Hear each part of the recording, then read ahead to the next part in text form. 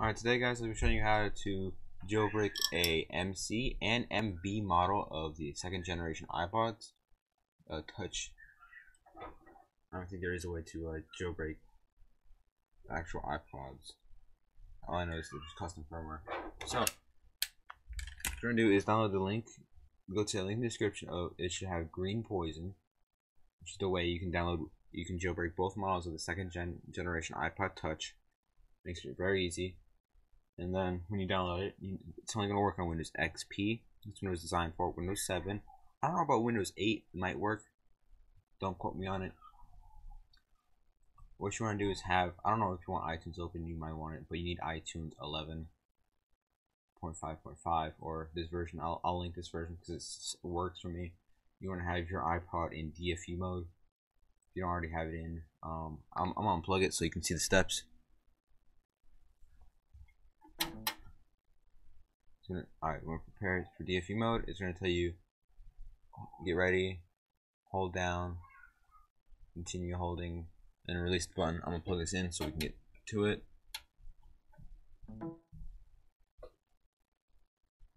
And then when it's all ready, you're going to press jailbreak. Your iPod Touch should have a white screen.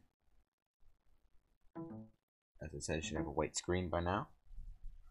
And then you're going to be in something called verbose mode. That's where you're going to see all the code.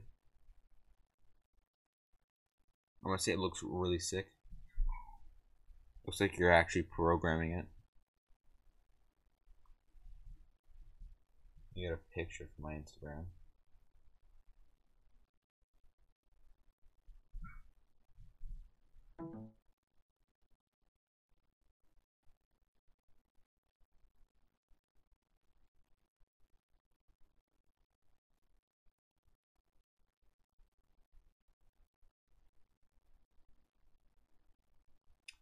You're gonna be in verbose mode for a little bit, then it should pop you into the Apple logo. Basically, then it's gonna turn into like so it's like a anime logo, not animated. So when we're still in verbose mode,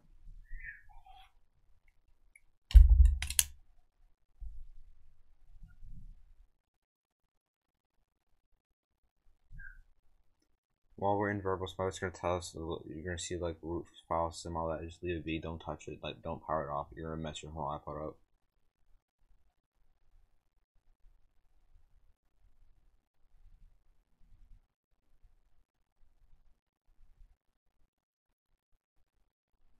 And it's gonna pop to the Apple logo, and then it's gonna turn slowly to the green poison logo, as you can see right here. It's gonna turn to that, so don't be scared or afraid. It's just gonna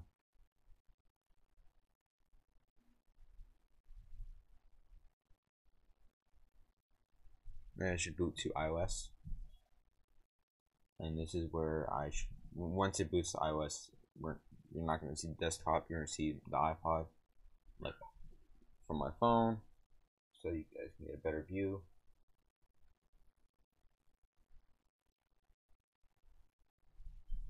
Also, stay tuned for my next video. I'm going to show you how to add games to iOS 3, 4, and 6. I don't know if iOS 5 may be the same way as iOS 6.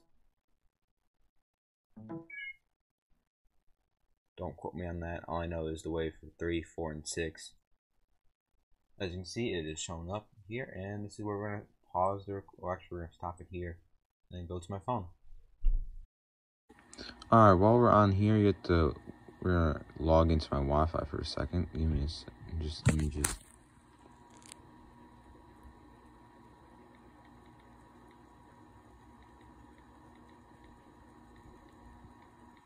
Alright. You have to be connected for Wi-Fi for this next part because you're gonna have this little button called loader. You're not gonna have Cydia, you're gonna have loader. And then you need to install Cydia. And if you don't want this app, when you're done installing Cydia, you can press options and delete loader, which we should be able to. Once it's done, it's going to track. It's going to say success. You can see you can say remove loader.app, but I'm not going to do that. Actually, hold on. There you go. Now it should respring. It's gonna look like this. Don't be scared. Don't be worried. This is normal. Not this part of my iPod though. This was from a drop. But actually, no, that's just from it being repaired once by someone not knowing what they were doing. But it's okay. I don't mind it. So this is the green poison thing I was talking about, if you didn't see it already.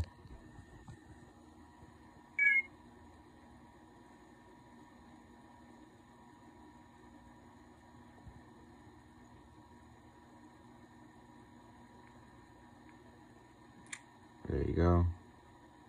You have Cydia. So to initialize the file system, you will have to do a complete or essential update. That doesn't matter to you. You will have to do that though to run the scripts and everything. Oh, they call it tweaks, but I call them scripts.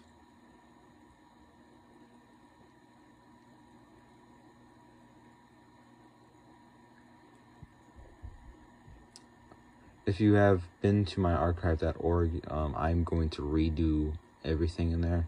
I'm going to organize it so it's actually like, because there was a bunch of iOS 6 files and iOS 3 and 4 folders. I'm going to split that up so it's iOS 4, iOS 3, so you don't actually have to guess on what it is. So you can actually download games for the iOS 6, 5, 4, and 3. That's the ones I have on there. I can't confirm that they're for iOS 5 since I don't have an iOS 5 device. But I may basically have iOS 6.1.3, iOS 6.1.6, 3 on iOS 4.1.2, 2 iPods, and an iPhone 3GS, and then my second generation iPod, first generation iPod on iOS 3. And if I can, I'll try to downgrade the older model of iPod to iOS 3, if it's possible. Alright, now we're in Cydia. Going to download everything.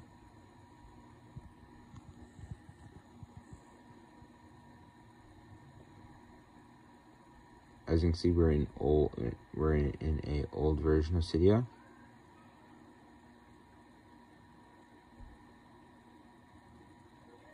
Not too old, so it won't take forever to update, but once this is done, we should be able to update.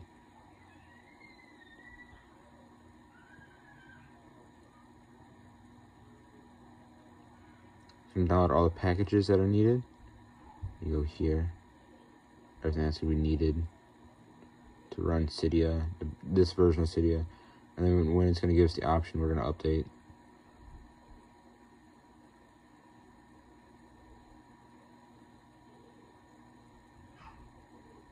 There you go. It's going to say reloading data, and then it should give us a little drop-down menu as you would see, like you double tap the home button if you had the music thing set up, how it showed music, or if you had Wi-Fi nearby. It's going to do one of those menus.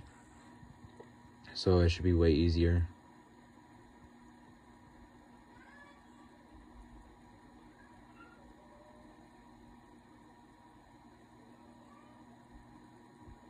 So this is a freshly restored one. So cause this was jailbroken before, I just wanted to share the method out, and I'll show you how to do the MB model, MB only model for redsnow, the redsnow way.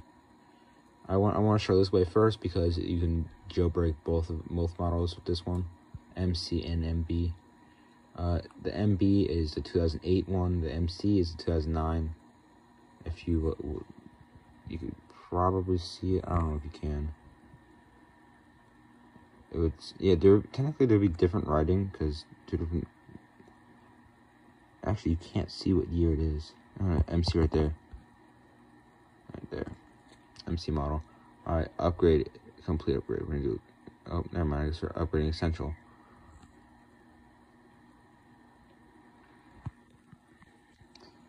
Confirm. This is gonna be way faster than the first generation iPod. I keep trying to say 2G, but I don't have one yet. I'm planning on buying one, but I mean, there's one that's like for not even $80 for like, cause it's got one little broken part and the owner doesn't want to deal with it. Probably could do that. Alright, it's going to be preparing the package installer. It's just going to respring.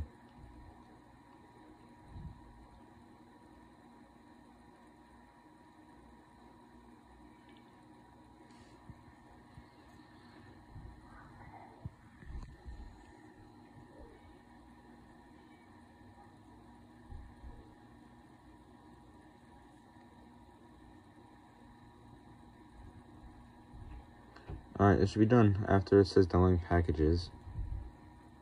And I'm going to show you. Let me pull it up on my computer. It's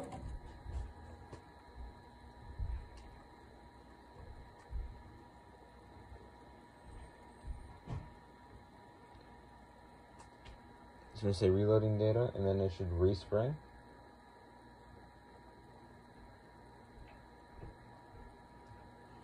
Actually, I think I know the link, so we can get to that. It's going to be different from the last video where we had to do the iOS 3 repo. This is going to be different. This is where we're going to do a different link. So if you've already gone past this part and you put the link in, don't, because it's only going to work for iOS 3, not iOS 4.1, actually 4.2.1. Alright, this should respring soon. Just put that there, just in case if it does. Never mind. Alright, once it resprings or crashes, I'm gonna say mine respringed, even though it might have crashed. As you can see, it's gonna turn over. These things are a pain to charge with this on, I'm just gonna say. So you will have to charge it for even longer because it's gonna go here, do that, and then turn off, and then keep going. But it's like 20 minutes, maybe less, to charge it to like full battery, depending on like I'm guessing you guys have like a more used up version. Mine had like last hours. Even my first generation lasts 7 hours, 6 hours. I mean, probably shouldn't be like that in 2021, but it is, and I'm fine with it. I also have the redsnow way to do it set up, just in case I get my iPod, my MB model back. My friend is lending it. I'm lending it to my friend, and hopefully they find it because they lost it.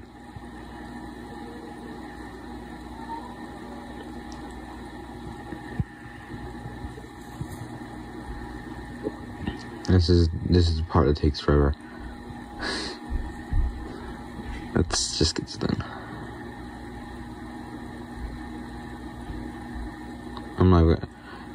You guys can skip forward to when I get to the actual part, because this may take a little while.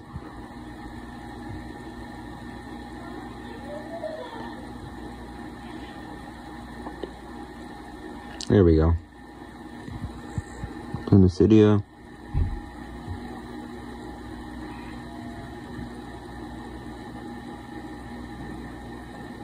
There we go. I'm going to do a complete upgrade off screen, mainly because it's going to take a while. But I'm going to go to sources. Once it's done loading. Not that. Come on. Do edit. Okay. Come on.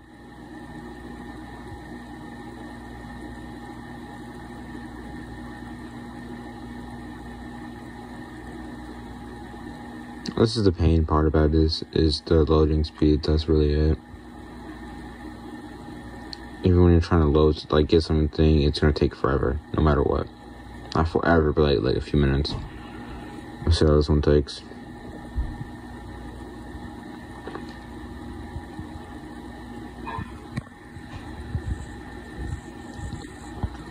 I'm gonna do the essentials because that's all I want right now. You're gonna do edit, add, come on. Cydia, Kimi, AI.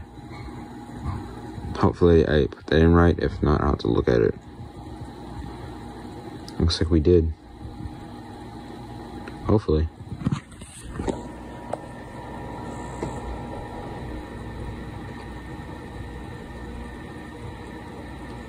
It's updating the sources. I'm checking right now, so I have 2 hands. Yeah. That's how you put it in. You can either do the slash or not the slash. It's up to you.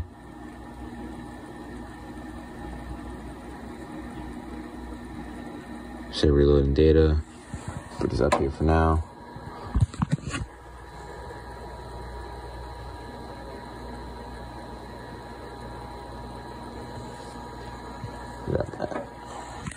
Okay. I know he's getting tired.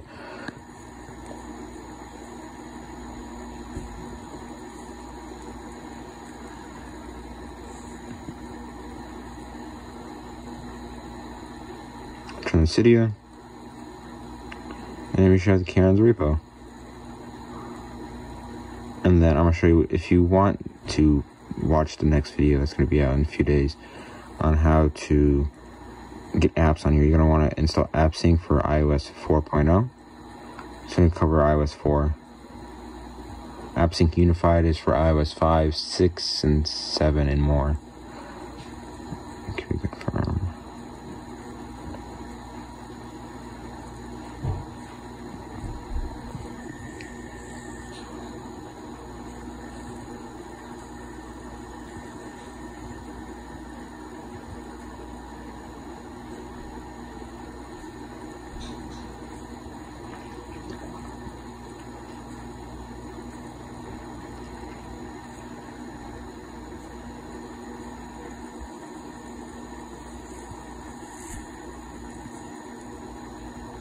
Turn the Cydia.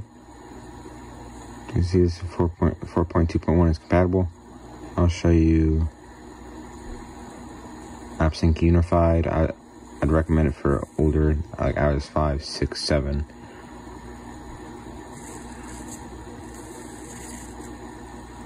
I'll live from 14.